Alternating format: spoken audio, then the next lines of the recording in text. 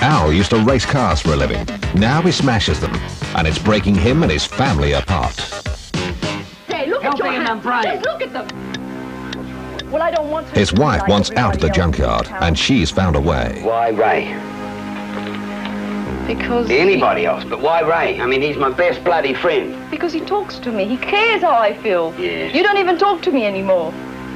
What about? What the hell there is there to talk about? That's right. All you ever talk about is your bloody... your past.